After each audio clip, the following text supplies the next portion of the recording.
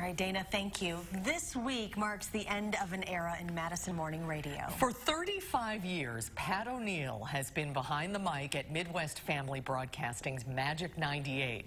Tomorrow is his last day on the air. We met Pat at the studio yesterday as he's getting ready to leave Magic and Madison for a new opportunity. Does it feel emotional walking the halls? Are you trying to savor every last minute of this? Yeah. So this is your studio. Here it is, the Magic of Madison. We're staring at a screen that tells us all the songs we have, and then the phone rings constantly here with Ginger Martin fans.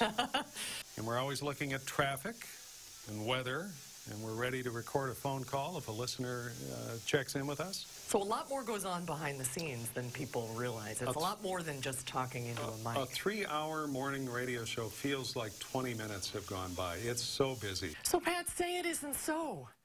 You're really It isn't so. There you go. You're leaving Madison. Tell me a little bit about this decision that you've made.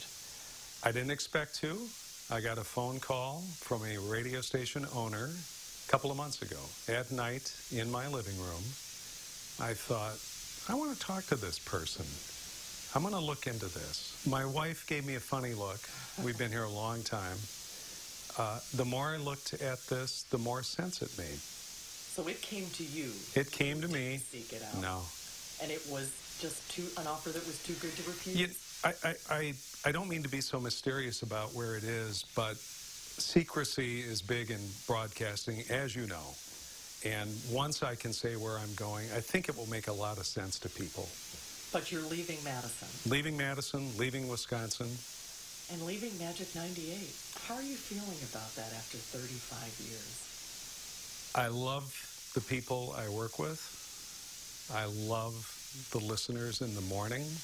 I've heard nothing but wonderful things from them in emails, phone calls, cards. That will be tough. I have something special planned for Friday morning at about 8 o'clock. I'm going to keep my Slim Whitman CD nearby in case we need a little relief from the tension. I don't want it to be sad. How did this journey begin? What brought me to the station is being a Madison kid, listening to Jonathan Little and Charlie Simon on WISM, and thinking that's got to be a great way to make a living, being on the radio. To this day, those guys are pals of mine, heroes of mine.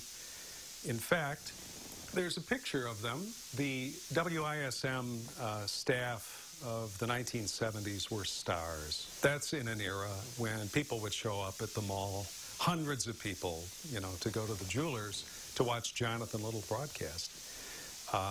I just thought that was the coolest way to make a living. I got interested in radio as a teenager, started working as a teenager, and that's all I've ever done. I got a phone call in the summer of '83 from the people that decided that Madison needed a station like Magic 98, and that intrigued me then. They said, this is not going to be a typical radio station. We're going to have people on the air that connect with listeners. We want you to think of the listener as a friend. I think we did a lot of zany radio things in the early days. I've got the pictures to prove it. But over time, that zaniness, I think, kind of faded away. And a deeper connection, I think, is what developed with our listeners. Look at this pile of emails. This is the reaction from listeners since you made your announcement. What has it been like reading these? It's been unbelievable because people remember things that happened so many years ago that I couldn't possibly remember. Often they're recalling something I do remember. But you know, in the day-to-day, you do the radio show, you answer the phone, you answer an email, 9 o'clock arrives, you move on to the rest of the day. And what I had forgotten was that cumulative effect. And so these have hit me big time. This has been an emotional time.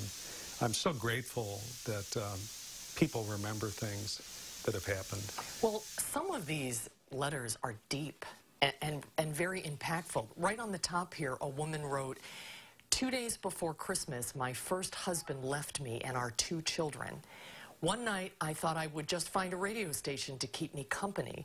Magic 98 has been my station since, and you have been my companion, my true north. I'm going to cry. I can barely read this without crying. I can't even imagine how that must make you feel. I don't know the word, gratifying comes to mind. A woman called me a year and a half ago on St. Patrick's Day. She said, my dad used to like this old Irish song. Could you play it? I said to her, my dad used to like an old Irish song. I happen to have a Bing Crosby Irish song CD here. Let's play a song for our dads. This woman wrote me back later that day to say thanks and how meaningful it was for her. She wrote me just a few days ago. She'll never forget it. I'll never forget it. What are you going to miss the most, do you think? It's hard to describe that after all these years, I get nervous before I'm going to go on the air. That special time of 5 in the morning, I'm thinking about how much fun the day is going to be. Lynette Hanson's going to be fun. The phone will ring. Listeners will have a good time, hopefully. That I will miss, and that special connection with Madison. This is my town. I was born here, pretty much raised here. It's tough to leave. I think I have one great last radio adventure, and I'm going after it.